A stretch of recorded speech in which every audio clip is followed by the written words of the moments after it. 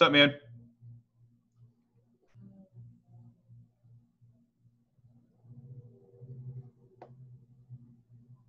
Can you hear me?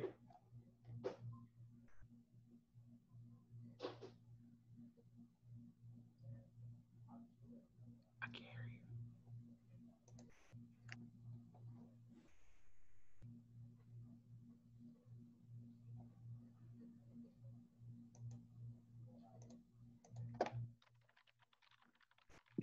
Hi. How's it going? It's going wonder. Hi, Edgar. How are you? Doing well. How are you doing? Okay, so Edgar Palacio, are you a Belizean?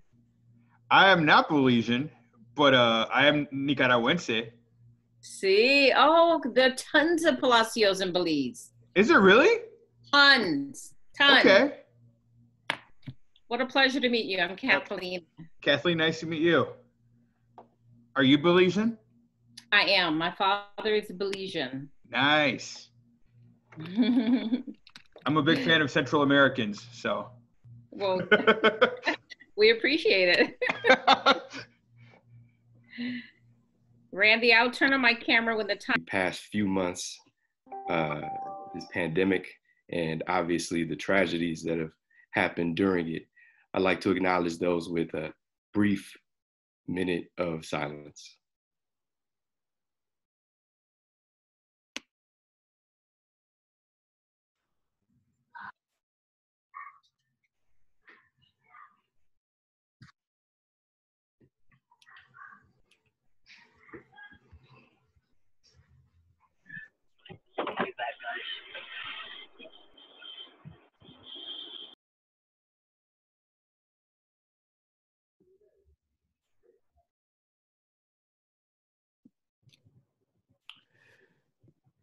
Thank you all.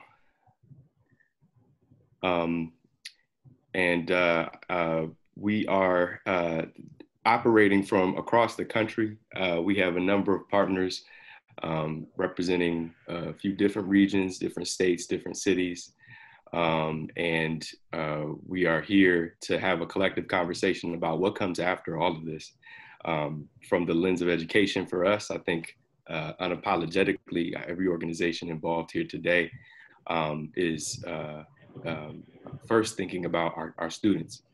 I'm sure there are a number of parents on the call here today.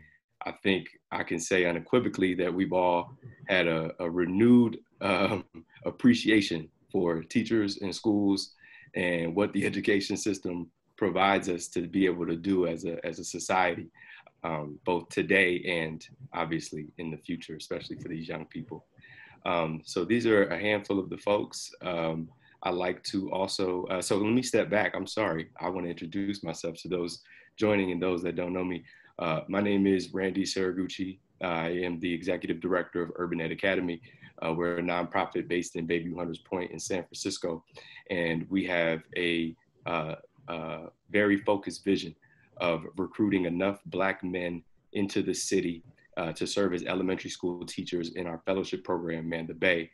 And in order to make that a possibility, we are radically combining teacher recruitment with guaranteed teacher housing in the most expensive rental market in the country. We have the pleasure of serving alongside several partners, Edgar, if you can, including Mr. Edgar Palacios and the Latinx Educators Collaborative. We're very grateful for their support today on this virtual venue. If we can go next slide, Edgar, on the partners. This is just a brief shot again of the folks mentioned here. We have ourselves. Black to the Future is a collaborative in San Francisco of African-American led organizations dedicated to the betterment and improvement of African-American families in the city.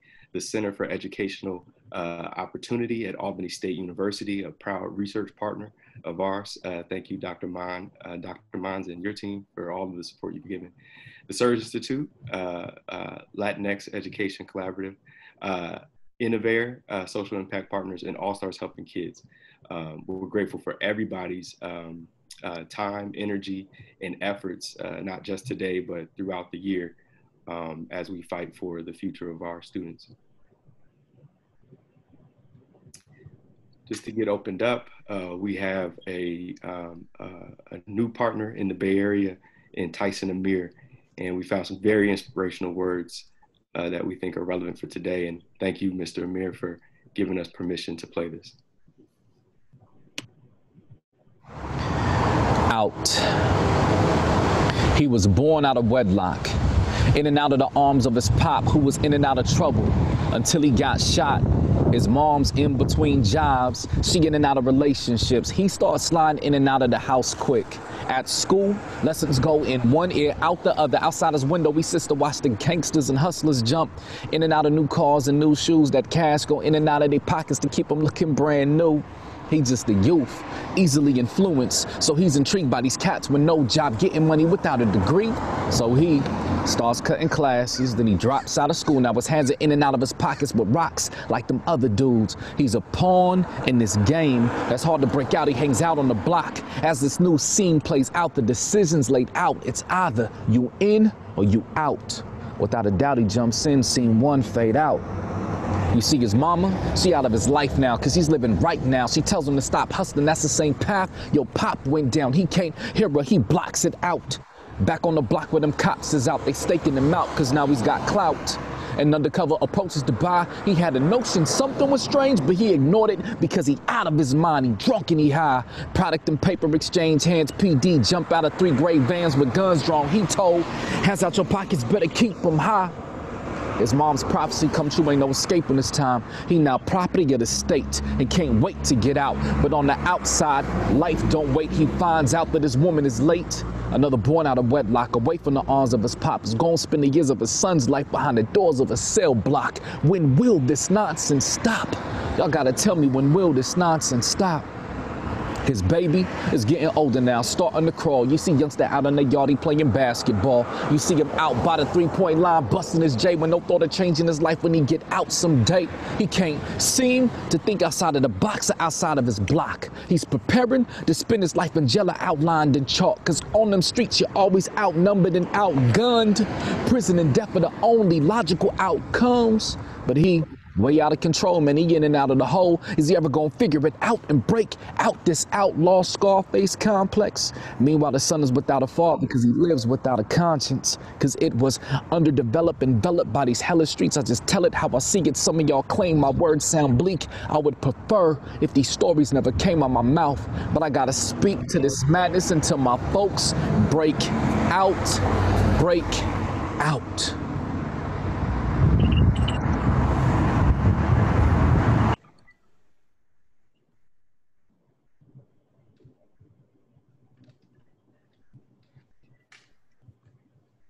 Again, thank you to Brother Amir for permission to run that.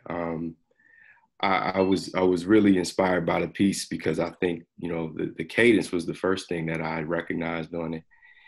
And it really is symbolic and emblematic of I think what a Black man has to face. It's just so many different obstacles, barriers, circumstances, conditions that come our way. And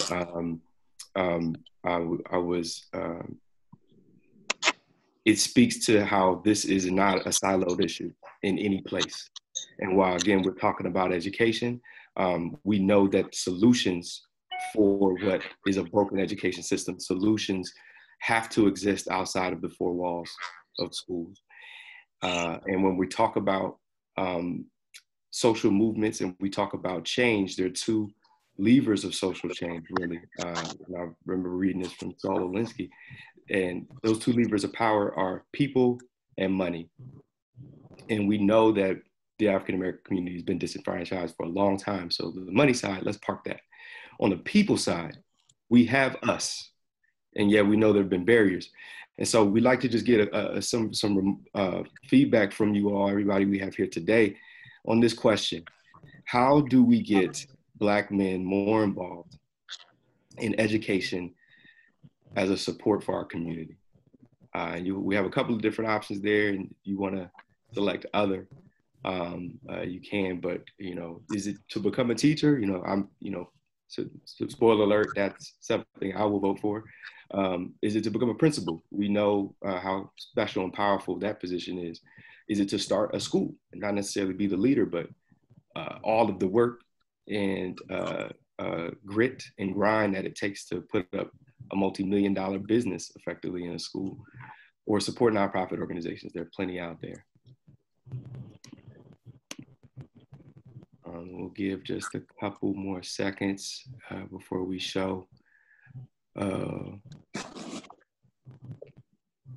what the responses are. I am heartened to see my favorite ahead of the pack there, but it also shows that we have varying ideas and opinions about what our next steps are and ought to be, because I think there's no question there are plenty of voids to fill across industry, across places. But we had to start at one place. I think the power and position of the leader of a classroom is a great place to be. But again, I don't also want to ignore and be ignorant to the fact that there are many other factors involved. And here we go with the search results. Appreciate you all giving some feedback, some input here. Hopefully we can convince the rest of you all to pitch into this teacher bucket. But I had the privilege in 2018 to go through a fellowship through the Surge Institute, an organization that looks to accelerate leaders of color in education. And that acceleration does not just happen in districts, again, because there's so many facets to the solutions we're looking for. The Surge Institute was instrumental in giving me more capacity as an individual leader to be bold and step out and try to do some cool things on behalf of our students. And Urban Ed Academy and our work, we'll talk a little bit about that today. But there's an interesting, intricate web of leaders of today and tomorrow in the Surge Institute that have a good pulse on what other systems leaders are talking about. And this notion of representation, I think, has to be addressed in some education adjacent way, but also paying homage again to all of what we've seen. So the Surge Institute has been kind enough to host a brief lightning round conversation before we get started with the meat of our conversation today. And Edgar, if you can, next slide. I'd like to introduce this quick panel, lightning round panel, two brothers that I know personally and in full gratitude of their work and their friendship.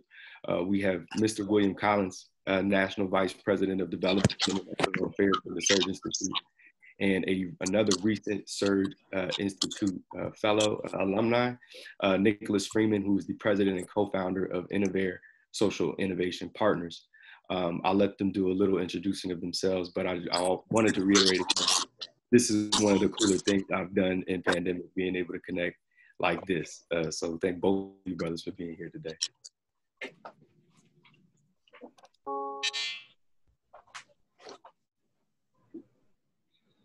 Can we go ahead and unmute? And I think just to kick this off, just for you, everybody's sake, this lightning round is going to be a shorter round. We have two broader questions that we're going to be asking here right now, one for Will and one for Nick. And we're going to have more of a conversation than a flat question and answer session. This will be followed immediately by breakout groups where we'll have an opportunity for everyone to talk instead of a traditional Q&A, just to be able to keep the pace. If that's cool, can y'all give me a thumbs up or something? In the meantime, I do want to give a chance, a quick minute each for Will and Nick to introduce themselves. Why don't we go ahead and start with you, Will? Thank you, Randy. To everyone, hello again. My name is Will Collins, and as Randy said, I lead development and external affairs for the Surge Institute, and have been doing that for the past 2 years. Prior to that, my start in education was actually as a classroom teacher, and I did that for 6 years in the Chicago Public Schools. And it's truly the transformation that I was seeking to make across education started in the classroom. And so that's why I really thought it was important to be here today and to support what's happening here. during this session. So thank you. Yeah, hello everybody. Randy, appreciate you for bringing us all together. It's always great to be in community, especially in these times where we can't be in that physical space. It's always great to engage in these virtual spaces. My name is Nick Freeman, co-founder and president with Innovare Social Innovation Partners. Here at Innovare, I lead our customer success team along with our strategic partnership work.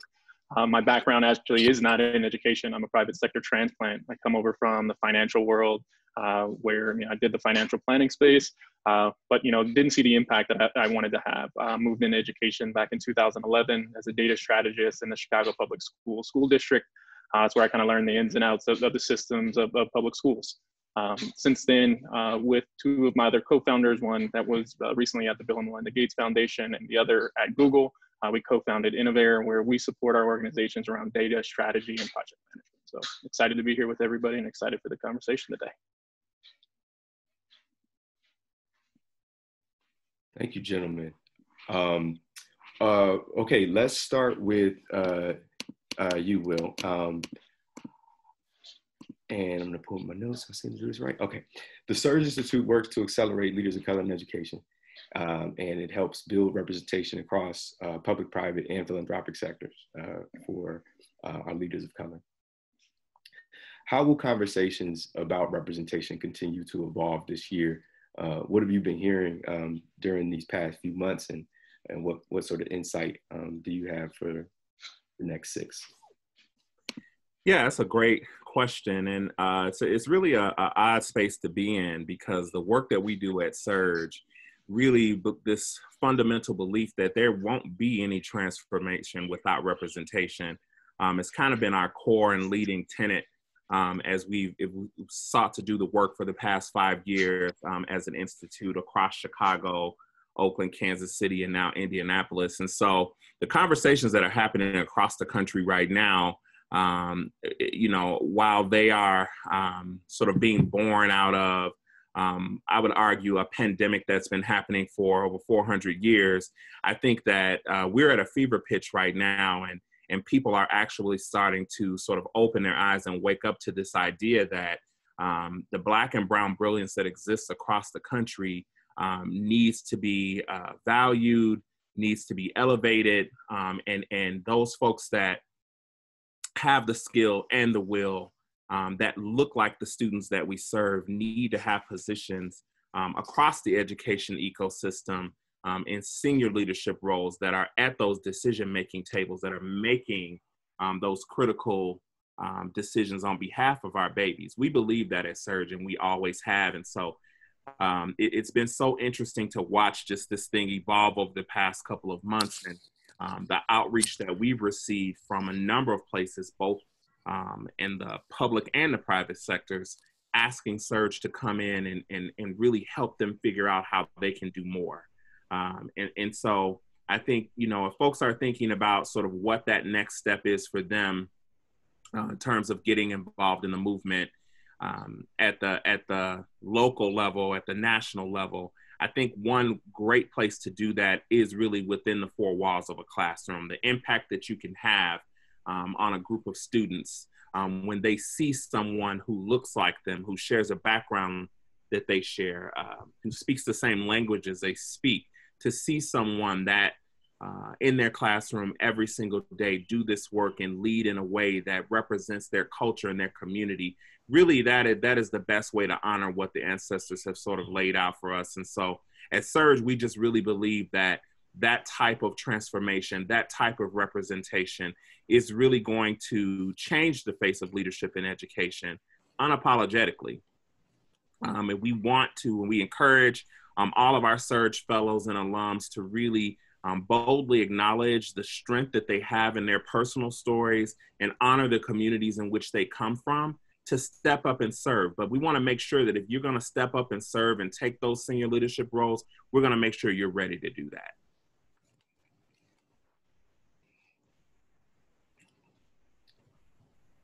I definitely hold no punches when I'm preaching my fandom praise of Surge. Wholeheartedly agree, Will, and thank you. I guess I was going to say we got to talk a little bit about the alumni experience a little bit. So that actually is a good segue to you, Nick. Before you talk a little bit about the work, if I ask about that, can you respond real quickly to Will, especially in the context of you coming off so fresh from the fellowship? Yeah, I mean, it speaks volumes, right? And I'll even take it even further is Innovare was founded on a capstone project of the Surge Institute, right? And really to be able to, actualize that work through just our passion and being unapologetic about it, as Will mentioned, right? We are going to, or we're working towards, that equity, right? But that we're never going to get there without our people driving, right? And we have to be unapologetic about that, right? Putting our people in the seats to make those decisions and seeing those decisions through. And really, what the fellowship, provided for me was really that ability to look inward and find out what my strengths and my powers and how I could bring my brilliance and excellence to the table without having to be perfect. And really bringing that full rounded in the support and the community that was created for it, or from it, has been a huge supporter of, not only my success in my career, but Innovare's success and the community that surrounds us because of Surge.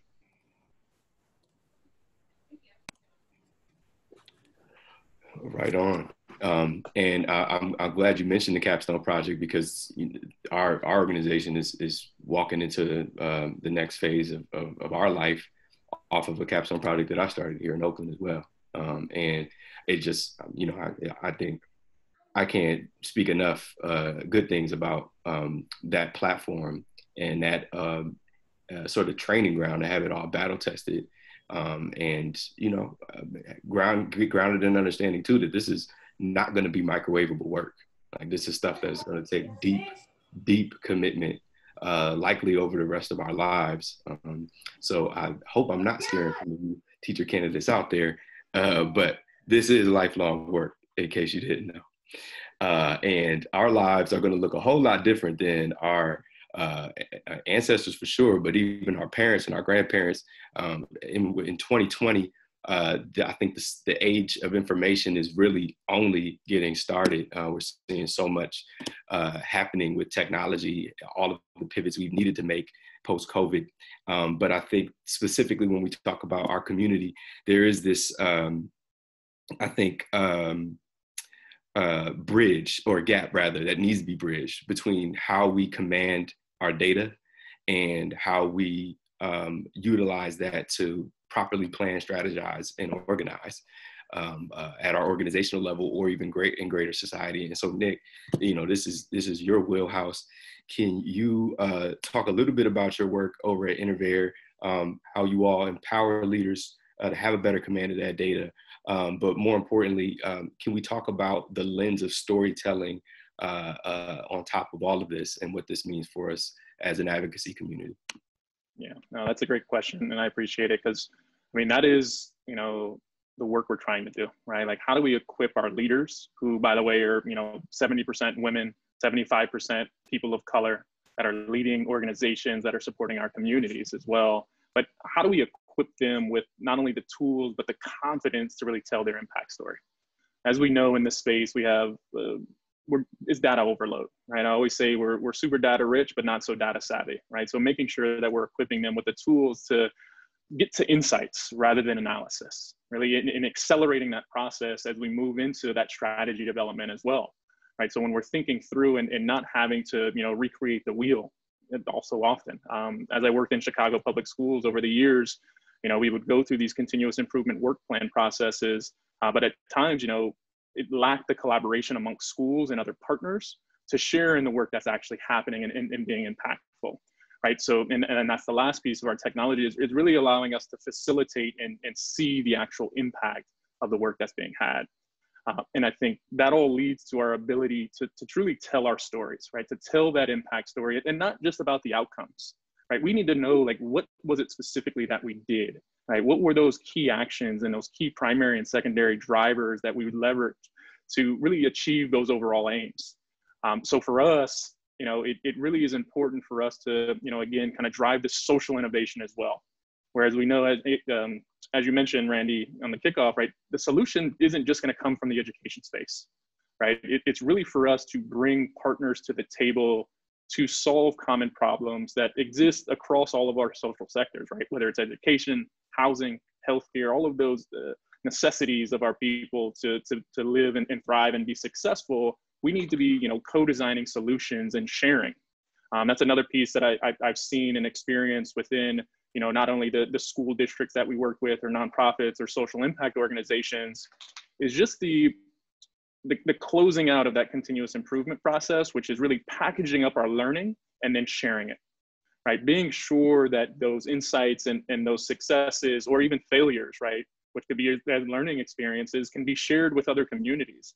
Because as you also mentioned, you were nailing it on the kickoff, Randy, like we exist within silos, right? And until we really break these silos down and begin to communicate and share around best practice and truly co-design in these solutions, we're going to be taking a back seat to the true impact that what we could actually have. And I think even more so than ever before now, I mean, we have the spotlight in this work, right? As Will just mentioned, folks are reaching out, trying to learn and provide those resources as it pertains to the money side. Most specifically, I'll call it out. But now that we have the spotlight, and now that we see the resources coming our way, we have to show the impact, right? And again, that's the importance and the value that we try to bring to the table for all of our partners is, providing that space to truly design, measure, and tell the story of impact as, we're really working to, orchestrate this ecosystem, to come together, to create co-design together, and to truly have that lasting impact that we're all intending to have for our communities, to ensure that we are getting this, racial equity and bringing the services and supports to our communities. Right on. Thank you, Nick. And before we transition out, this is the lightning round. I appreciate you all working with us here on this truncated format. But we always have to defer to the elders. I'm not telling you his age. I mean, Serge Elder. But Will, you want to close us out real quick? Yes, sir. I'm honored to be called an elder in this. Again, appreciate having the time to come and speak with you all today. But I would just that pay attention to this moment. We're in a really critical moment right now where a lot of the things that we've been fighting for are for whatever reason, starting to be uncovered and seen by a lot of folks. And so I would just encourage people to remember that the assets that we need to really solve the problems that exist today and really elevate our spaces in the seats that we hold as Black and brown folks across this country exists within the communities in which we serve. And so to remember that the communities have the assets that we need to take us to the next level. We don't need to seek a bunch of outside opinions and perspectives. We already have what we need to really sort of take this thing and go on to the next level. And so pay attention closely to this moment and decide at this point whether or not you're ready to sort of join the fight in an official way. Actually, if you think about the Black and brown babies across this country that need us, they need us in this moment. And so if you are toying with the idea of joining the education movement, I would encourage you to really say yes. I think the time is now. Okay, can we give some snaps and some applause for both of our panelists here? I appreciate you, brothers. Love you, brothers. And Edgar, can we go on to the next slide? So this is a mantra that our organization stands on, and I'm sure everyone else has heard here today, but wanted to make sure we had it here as well. And this is Mr. Frederick Douglass. It is easier to build strong children than it is to repair broken men.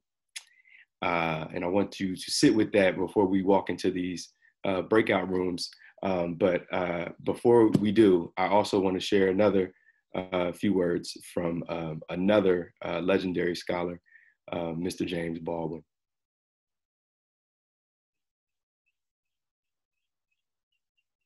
What is it you wanted me to reconcile myself to?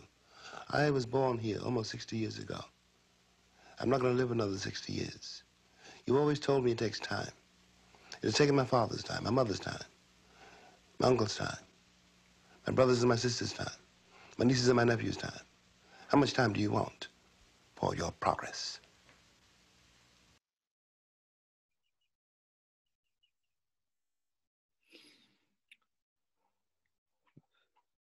How much time do you want? Well, I think we got some answers. And essentially, the country is so panic-stricken about it. It means this. The generation of boys and girls who sing down those lunch counters are the first generation of Negroes. So how much time do we want? Our progress is going to rest with teachers. That is where we're starting to take this general conversation and start to get it more specific. And so another quick survey poll for you all.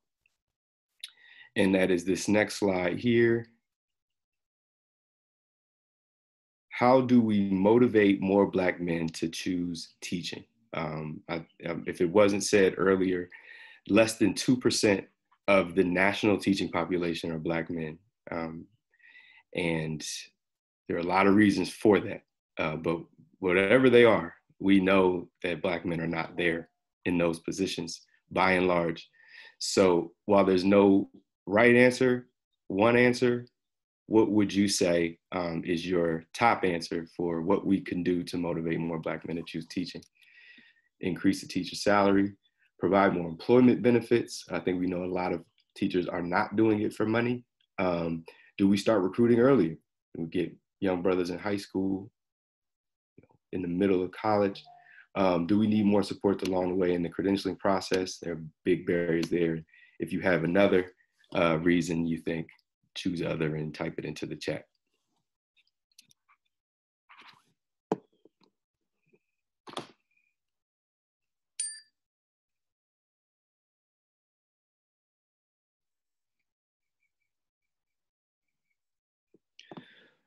Okay, I did not expect to see that as the answer, but it certainly is a good one. There are plenty of programs. Call Me Mr. program out in Clemson, in South Carolina, just tries to start pretty early. There's a lot of good efforts going on in other regions. It's a smart move, and it's one that hopefully locks in talent for the long haul. But let's debate it a little bit. Let's talk about it. We're going to take, given our time, we're going to only take 3 minutes in our breakouts. Mr. Palacios has been so kind to divide us up into groups already.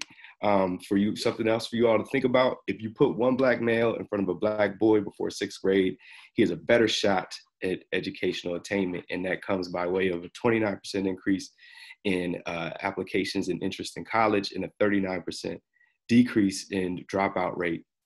That was done by some great work done by folks over the Urban Institute, American University, and UC Davis. One more slide for us, Edgar. Before we go out, you guys got me on the first boo-boo. These are all placeholders, but these are just different frames and different systems for us to think about in terms of where those extra supports ought to come from. And so we'll have the first breakout room be around what universities can do. Folks in that room, please talk about what you think colleges and universities ought to be doing in this. Second, local government, what are they doing? Is it more around housing supports? Is it salaries? What can local government do to shift it? And then what can the community do? What can neighbors do? Folks that have free in-law units not being used, houses that are sitting vacant, cars that are not being used that perhaps a teacher could use. You know, this is about creativity and about conversation. And so we're going to break out now. You'll have a designated facilitator in the room, and we'll just do it really quickly so we can get into our main panel.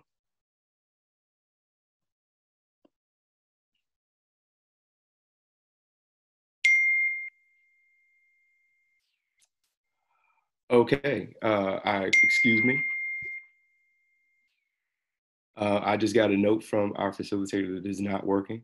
So I think actually, thank you all for your patience, but I think we'll go ahead and just move through that. So we got a chance, we got the survey data. That at the very least was good feedback. And I think we'll hear a whole lot more from our next few guests. I finally will shut up and let other voices take hold here. And I'd like to introduce our Deputy Director at Urban Ed Academy, Mr. Daniel Rumley. His brother has been working with me for about 7 years now. So I'll let him introduce himself, our work, and also introduce our esteemed guests to talk about this issue and whether or not it's a moment of strength for HBCUs.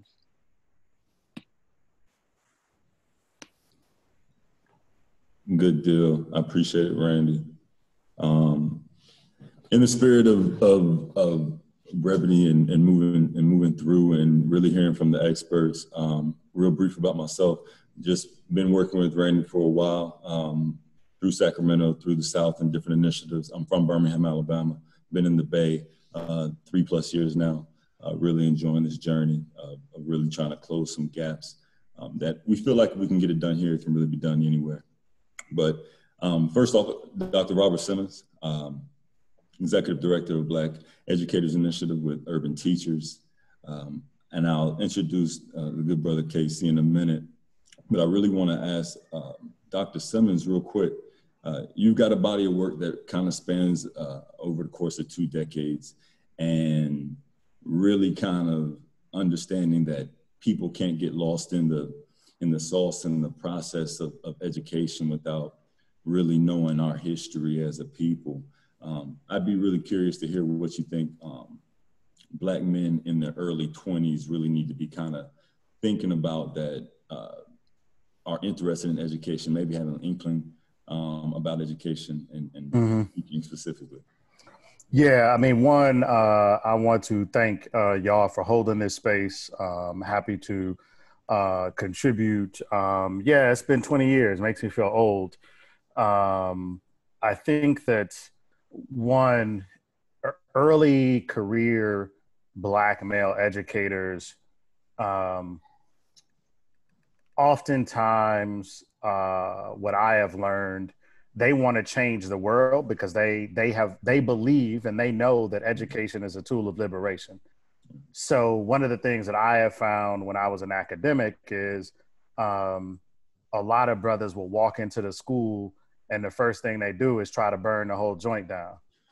And they try to do it by themselves, and they just walk into the room like, this is Eurocentric curriculum. Why are we still teaching about Columbus Day? Blah, blah, blah, blah, blah, right? And I'm not suggesting that they're wrong. All I always tell them is, but this is a marathon, and like, you got to do it with other people. And so one of the big pushes that I've had over my career with in the space is that, what's the training mechanism for us to work with young brothers who show up as teachers about how do you engage within the system? Because if not, you're going to get fired, especially if you're in a situation where there's no union, right? And no teachers union. Like, you won't get due process. You'll just be out the door because you made the administrator upset. And I think that part of it is the lost education of Horace Tate. Vanessa Siddle Walker's newest book looks at the history of Black teachers as social justice activists and like all of these things. Black educators in the work of Michelle Foster and all these other folks, they've done this before. I just think that we've moved away in training teachers, getting them to understand the social foundations of our work as Black educators. And instead, we've seen a lot of programs, K-12, higher ed, et cetera, move directly into pedagogy. And certainly pedagogy is important, right? I don't want to be dismissive of pedagogy, but the point of the matter is that as we structure these enterprises to help support early career Black male educators, we have to give them the historical foundation to understand how to navigate white supremacy in school culture, but also pushing the boundary on our thinking around the so-called school to prison pipeline. What I mean is that that's just one example of philosophically, is there a school to prison pipeline? Perhaps. I would argue that the more dangerous thing is the nexus of school to prisons, where schools mirror prisons, right? Where you have a lot of these schools that have this no excuses thing going on. Brothers get in there and they think that young Black children need to be educated by being more disciplined as opposed to being loved more, right? And so you'll have this thing where there are schools that have kids walking down straight lines, be 4 inches from the wall, walk with your hand behind your back, or they have quiet lunch, silent lunch. Like when I was 8, I wasn't going for silent lunch. I got a 9-year-old. My wife and I have a 9-year-old. He ain't going for silent lunch at 9.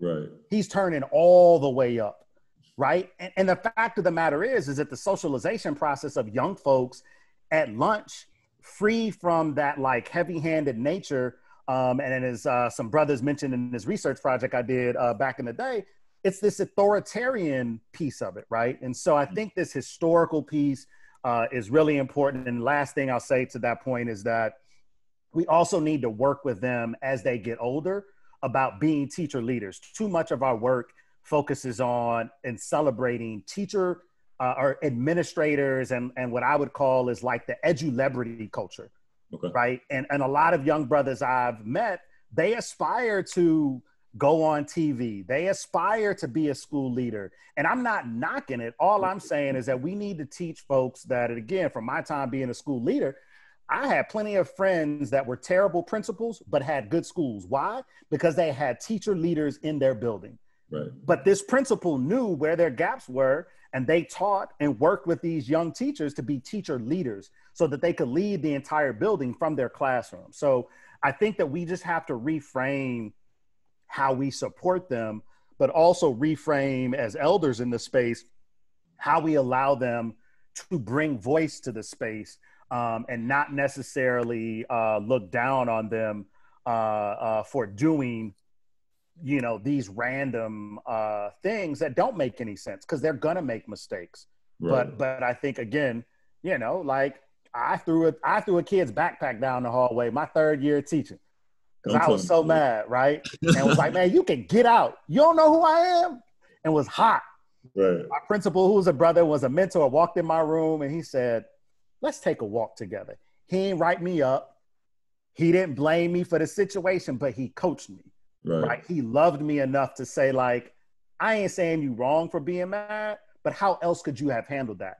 But instead, in many school cultures, we treat Black teachers, Black men and women, the same way we treat Black children, where we suspend them, kick them out, and all these other things in the same way, right? And so I just think that it's important for those who are in leadership, the same way we love and nurture young people who are students, we also need to love and nurture young Black educators in our school spaces.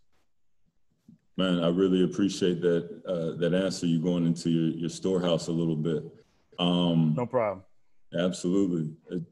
2 quick references, things you said. Shout out to Nipsey Hussle. It's a marathon. And shout out to dedication, hard work. Again, man. Yeah. But see, you get me on my hip hop scene, right? No. I did this paper back in the day that was a study, and it's in an international journal, Critical Pedagogy, right? And it was a study of Black men who used hip hop in schools. Man, the feedback that they received from their school leaders, and I always tell young brothers, do not walk into your school in your first day quoting Nipsey, talking about the roads that grew from concrete until you understand the climate and culture of where you rest your feet. Because everybody ain't down for thinking about hip hop as a form of literacy. Some people think it's random ignorance, right? But I'm like, graffiti is literacy, graffiti is art, hip hop is literacy, hip hop is art, right? So again, shout out to all those hip hop heads in the room. No, yeah, you're ringing bells for sure. No, I got to get you offline. There's a ton of wisdom there. Oh yeah, let's build. I got to pull in Casey Bethel. Good brother, 2017 Georgia Teacher of the Year, 15-year educator. And I'd really be curious in Mr. Bethel, if you could, how would you advise HBCUs being more prominent leaders in the education space? And if you could weave that in a little bit with your own personal story of how you got drawn to the profession. No doubt. Can you give me a thumb if you can hear me? Can you hear me? Absolutely. Awesome. Hey, man, listen, good afternoon, everybody. I appreciate so very much the opportunity to sit on this panel, to soak up wisdom like I've been doing, but also to share a little bit. My name is Casey Bethel. I've been 15-year educated, but my short, quick story, my introduction to education was indirect. I didn't grow up wanting to be a teacher. In fact, I had a career prior to teaching. Teaching's a second career for me. I spent some years, all my degrees are in science and in genetics, and I did research, and then I came to teaching as a second career. And I mentioned that to say, I was one of the people on in the survey a minute ago that said, representation matters. Yes, we're at this because we agree. And one of the ways we'll fill the gaps is by recruiting people, recruiting young brothers to this profession earlier. One of the things that struck me when I tried out teaching as a one-year experiment, right? In between being a researcher and thinking about going back to medical school, I told my mom, I'm gonna go teach for a year while I figure out what I really wanna do. That's how I landed in this. But the light bulb went on in that 1 year that I came to realize that this is the thing that I was created to do. And I wish I'd been doing this the whole time. And I started to think back and reflect on, well, how did I miss it? Well, because nobody had ever pointed me towards being a teacher. All my years in school, I had never had anybody look at me and say, hey, why don't you think about being a teacher? We do this profession a disservice. Now I want to say we, but our broader society does this profession a disservice because we always point to the smartest kids in schools and we tell them, oh, you'd make a great lawyer, you'd make a great dentist, you'd make a great engineer. Don't you want to be a doctor? As if those are right. We value some professions over others. And whether or not we want to or not, we're giving kids the subliminal message that it's possible to be too smart for teaching. I'm just speaking open. I'm just speaking honest. And so when I came to teaching and I realized how much I loved it, I said, we got to change this and I got to be a part of changing it. And we need to, so now when I travel around the country and I speak to teachers, I tell them, pick some of the smartest kids in your school and tell them if you see the dispositions in them, the communal sharing of information, the confidence to stand up in front of a group, those types of dispositions that will make a good teacher, then tell them you'd make a good teacher. Don't you want to think about it? And as we do that more young brothers will grow up thinking they want to be a teacher. And then we partner that with the second one, which is supports along the way, getting them prepared for the classroom. And while we're talking about HBCUs, I just want to acknowledge that this has been a part of HBCU legacy in many, many places from the very beginning. I'm a graduate of Fort Valley State University, which began as a teaching college. In the history of this nation, so many, when nobody wanted to teach Black kids, they had to have Black teaching schools to train Black teachers to teach Black kids. And then in a lot of places, those institutions grew into HBCUs. That's a part of Fort Valley's history, and I bet a part of the history of a lot of HBCUs in this country. This has been a part of our legacy from the beginning that we can't let slip, that we can't let go unfulfilled, right? We need to maintain that. We need to celebrate that, and we need to continue that. So no doubt HBCUs have access to the largest number of young Black men, young Black sisters. Why shouldn't they be the places that are producing the largest numbers of young Black teachers? And we need to do that, but it comes with being intentional. It comes with celebrating that as much as a successful college outcome as celebrating how many kids you get into medical school, how many kids you send to the NFL through your D1 football program. We need to celebrate how many teachers did FAMU produce this year? How many teachers did Claflin produce? How many teachers did Fort Valley produce? And celebrate that so that HBCUs will continue to live out their legacies. And then I just want to, my last statement to jump on to something my brother Simmons said a minute ago. When we see young black brothers who do make it through and become teachers in buildings, I want to try to save them from what happens so often. One of the things that happens is that they're an underrepresented minority. It's usually only one or two of them. So the administrators immediately tap them as the discipline chief of the school. as if that's what we're sent there to do, as if that's the only role we can fill. They bring all the bad kids to your room. You know what to do with them. They used to do that to me. Hey, Casey, why don't you deal with Rico? I'm like, well, that's not what I mean, I'm happy. I love Rico, and I'm the mentor of Rico, and I'm here for Rico, but I'm here to be the example of academic achievement as well. I'm here to teach kids science. Allow me to do that as much as you want me to just fill this needed role for you to discipline the kids that nobody knows how to understand. So stand up, be the model of academic excellence so the kids value intelligence that they see in you. Oh, if he's smart, then I can be smart too, and it's okay to be smart. It is okay to be smart. clap to that. Brother Simmons, if you could, and you, Mr. Bethel, quick 20, 30 seconds parting words to just, what you want to leave people thinking about it as we want to elevate and continue to elevate the profession. Support Black men who want to go into education by making sure that we provide them with access to the financial resources and the platform to actually pursue it, and the support to pass all the credentialing. I agree. Recruit young brothers earlier, help them to see education as a positive outcome, as something to be celebrated. For sure. Man, I appreciate you, brothers. Thank you for your time, your work in the space. And until next time, Randy, on to you, my good brother. Salute, man. Salute to both of those brothers. Thank you, Dr. Simmons and Mr. Bethel. Thank you, Mr. Rumley, for holding us down. I mentioned at the top of the program that we have a research partner in the Center of Educational Opportunity, Albany State University, and being respectful of everyone's time.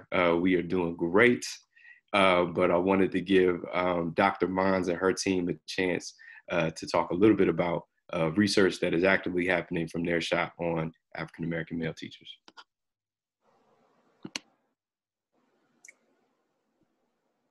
Thank you, Randy. I appreciate it. And thank you, everyone on the call. I'm Kathleen Mons, the founding director for the Center for Educational Opportunity. I know that time is of the essence. And so there are two, I actually yield to Dr. Erica DeQueer, who's going to speak a little bit first about HBCU's role in graduating teachers of color. But I did want to take a moment to just share that our center was founded in 2018.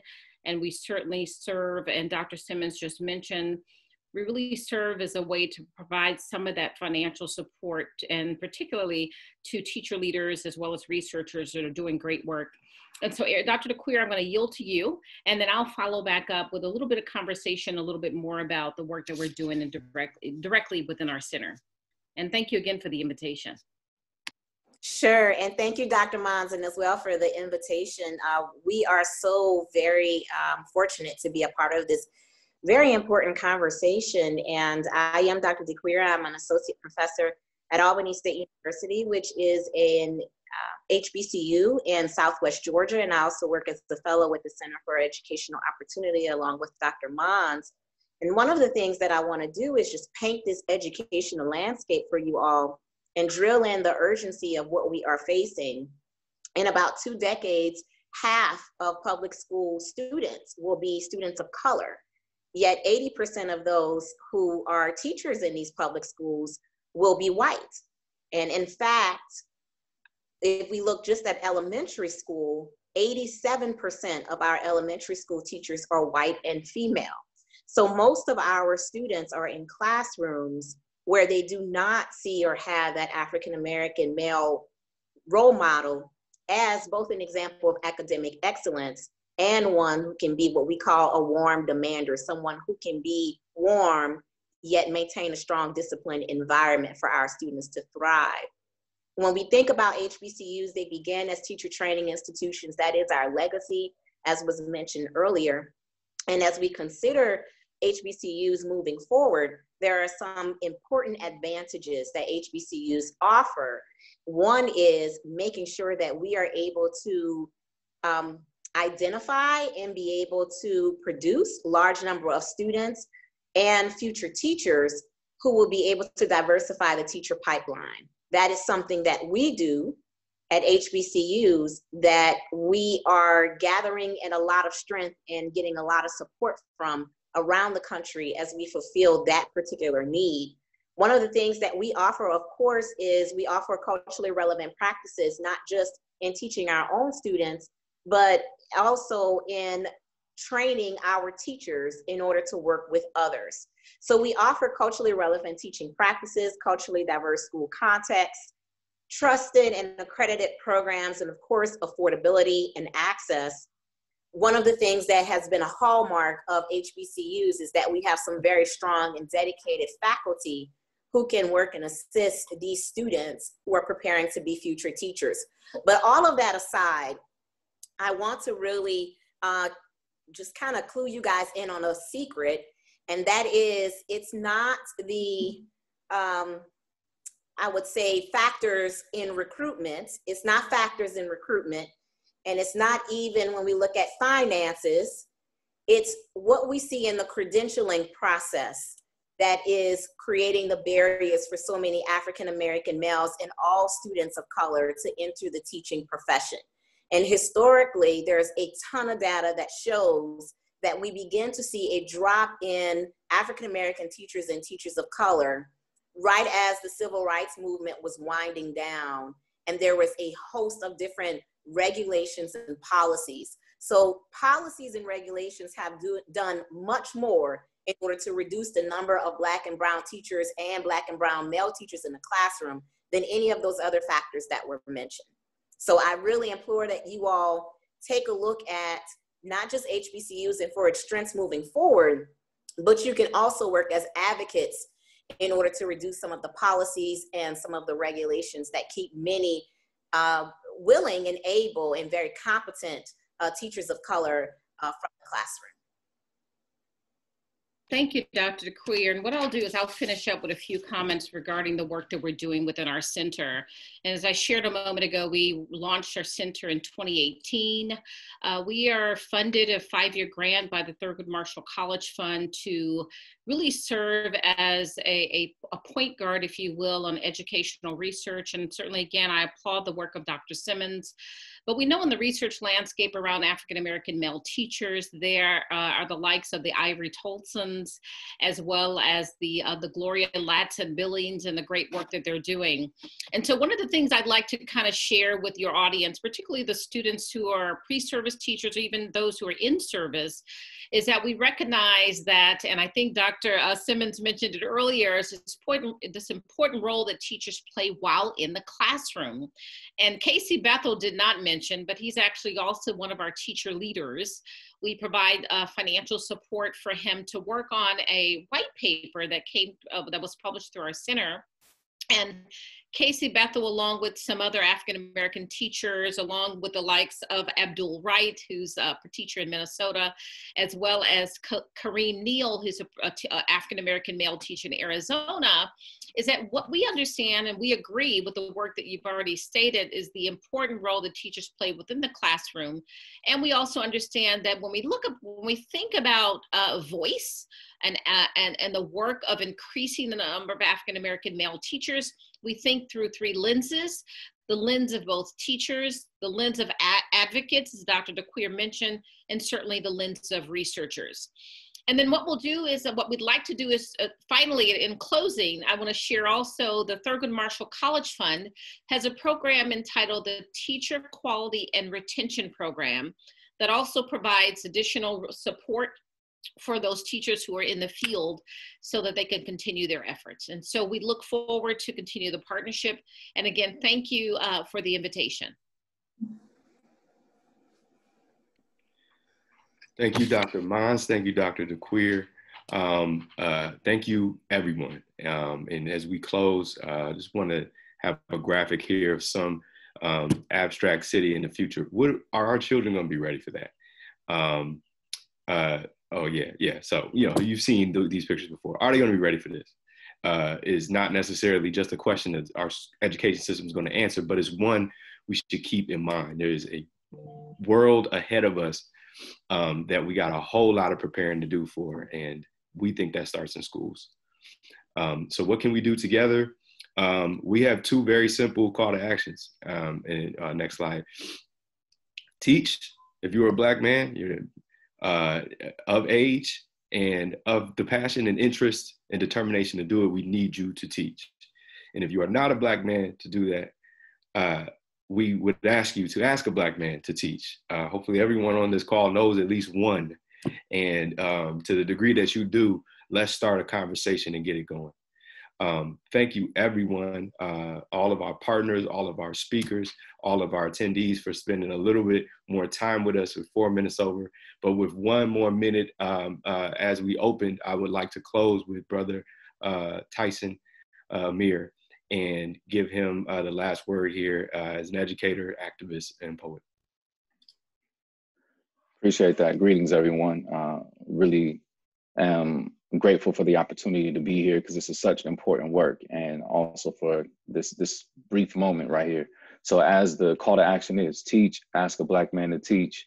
In addition to that, we all have a role to play. So maybe we're not gonna be the one teaching, maybe we don't know anybody to ask, but there might be something else that we can also contribute, which is, whatever our skills, our resources are that we have on deck, being able to utilize those and prioritize those for this cause. Maybe some of y'all are going to be curriculum designers, and we need that. I am an author of the book Black Boy Poems, also the author of the Black Boy Poems curriculum. So whatever type of programming, maybe it's a financial contribution, whatever we can do to forward this movement, and then also thinking about and strategizing how we can harness the power of those resources to also build our independent institutions. We got to navigate this existing education institution. And so having more Black bodies in there, Black brothers, sisters, our Black folks in there, but then also thinking about what we can build on the side of that to use that as power and influence to leverage against that existing institution, but then what we can have and operate independently that we control. But this is our task, and it's a beautiful task to have in front of us. Let's do it together, because we definitely going to be stronger together. And as our revolutionary ancestors from the Bay Area would say, power to the people. Power to the people. That's a beautiful way to close, sir. And I hope everybody is taking something away from this. We're looking forward to staying in touch. You all will receive an email from us with contact information of anybody you want to get in touch with after this. Any questions, feel free to drop them in the chat, and we'll also have folks try to answer those. But stay safe, stay healthy, stay kind. Have a great rest of the week.